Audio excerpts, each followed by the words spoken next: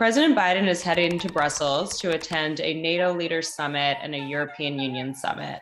Also on Thursday, the president will attend a G7 meeting to further discuss the war in Ukraine with allies and partners. The NATO summit on March 24th will focus on ongoing deterrence and defense efforts related to the Russian invasion into Ukraine, and in part reaffirm the U.S.'s ironclad commitment to the alliance, which is something that the White House says a lot. And then the European Council summit, which was a previously scheduled summit, will involve discussions about Ukraine and specifically efforts to penalize Russia and provide humanitarian support to Ukraine.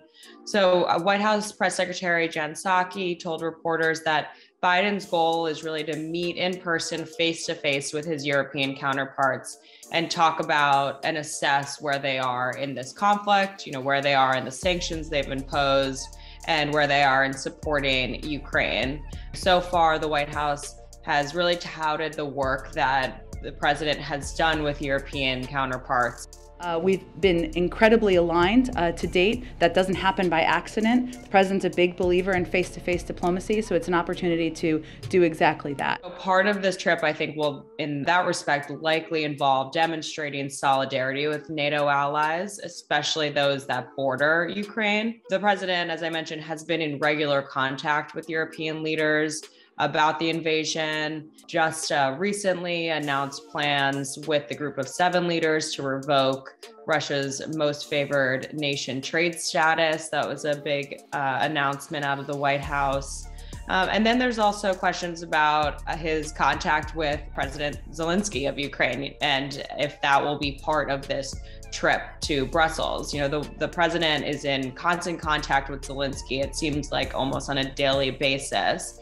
He just spoke to Congress, notably, requesting a no-fly zone over Ukraine. That's something that the president has pushed back on and not wanted to put in place.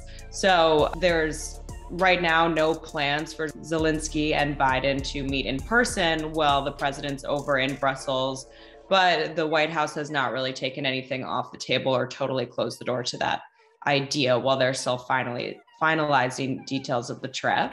On Friday, he will travel to Warsaw, Poland. The president then on Saturday, while in Poland, will be meeting with the president of Poland and discuss with him how the U.S. and allies and partners are responding to the humanitarian crisis and human rights crisis that Russia's invasion has created. Overall, this is the president's first trip to Europe since the invasion started, but this is his 3rd trip since taking office to Europe.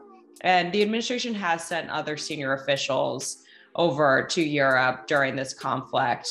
Most recently, the vice president went to Poland and Romania, and that trip really involved reaffirming support for NATO and meeting with leaders and the presidents of those 2 countries about the war in Ukraine.